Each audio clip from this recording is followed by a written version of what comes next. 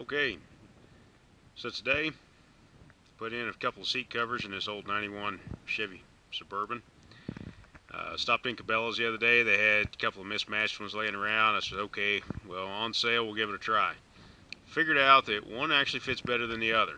So for those of you out there looking, as items and seat covers and things are getting a little hard to find for these old square bodies, let's take a look and I'll show you which one fits better.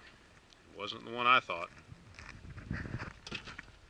Alright, we'll start off with the low back bucket seat. As you can see, I got the box sitting in there, so screenshot it however you need to do so. This one actually came with a headrest situation, and the low back, these old Chevy seats, we considered them tall backs back in the day, but this day and age, seats have changed quite a bit over the years. This one's got a Velcro or a zippered section up top for the actual seat cover or the headrest section, but as you can see, it doesn't really contour in quite like the other one over there. I'll get to that one in just a second. There is no Velcro or zippers down the sides of this low gear or low back style. So what I ended up having to do is take a pair of EMS shears and I cut a slit up here, and with the side lacing it fit in. Well, like I said, for a couple of bucks off the markdown rack, it really didn't matter to me whether I cut the side or not. But it has a really good strap system. There's a strap that runs here in the back across the sides. There's two straps that run through the middle here, and then you got the side lacing on either side.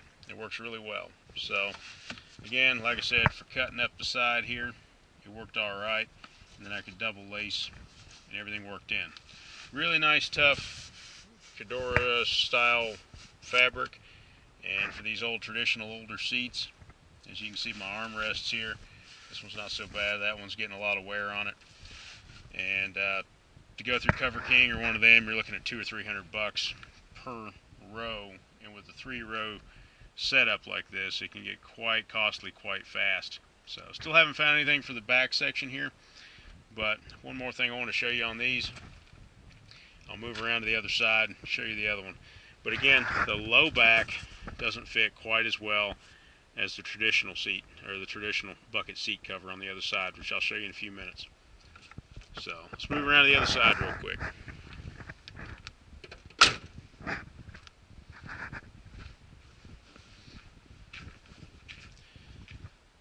Pause for a second here. This ranch hand front bumper actually is for a 92 on, so like a 92 to 98. It's for the model after this one. Yeah, picked it up secondhand. Guy had an insurance damage deal. So what I ended up doing is cutting off here in the corners and cutting the extended headlight guards out, moved them in, and then it had some longer reach panels on the side here, which I bobbed those off and redid the bracket system underneath. So got it to fit real well. These things go for about $1,500, and if you've ever seen one survive a deer hit, I'm not going to say they're well worth their money, but it does take a lot of time to build one of these and a lot of materials. So you get what you pay for, let's put it that way. Moving on. Okay, this is the Trail Gear seat cover for the actual bucket seat cover. As you can see, there's the box right there. So again, screenshot it, write it down, whatever you got to do for it. But this one fit a lot better than the other one. The low back does not fit. The bucket seat cover does fit. I didn't have to do any modifications on the bucket seat cover. The bucket seat cover comes, it actually has Velcro up the sides here. So all I had to do is peel the Velcro back. It pulled into place very easily. I was able to get around my armrests, and it has the same tie-down system of front and back in two places, and then one going through the base here as well. And these would actually pull in underneath this old seat, and it tied down real well. Good thick heavy straps. Sorry, I've already tucked them up in here. And it has a tie system here with a squeeze clamp, and then you can put a knot in the base of it. But this one did fit real well. There's no provisions for a headrest up here, so it cupped down over top of the seat very well. Of course, it has the actual extra panels for a later model seat, but overall I'm real pleased with this one as far as the fit on this older Chevy. Backside does a real good job.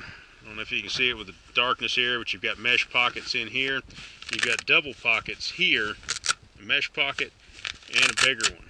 So like if you're in a kid situation like us, you're always stuffing extra napkins and things down in there. So you've got extra provisions for everyday carry in there. Alright, there you go. Still working on something for the back seat here. These old 6040s are a little bit tough to find things for. I've got a local upholstery shop. I may be talking to them for that one. And then the third row, well, it's wrapped up in plastic sitting in the garage. So probably won't have it out for a while. So overall, pretty good old rig. Came out of California. Happened to find it on Craigslist a couple of years ago. No rust. I'm going to try to keep it that way, even though living out here in Wyoming, they're starting to use salt and mag chloride on the roads. Oh, cursed stuff. But, yeah, overall tight, clean old rig. This one's got a set of Warren helper springs underneath it, so it picks it up a little bit more. We're still running the stock 311050s, but hopefully that's soon to change.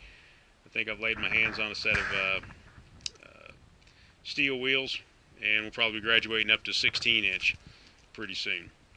So if I run 16s, I think it's a 265, is the same height and approximately the same width as the old 3110 5015.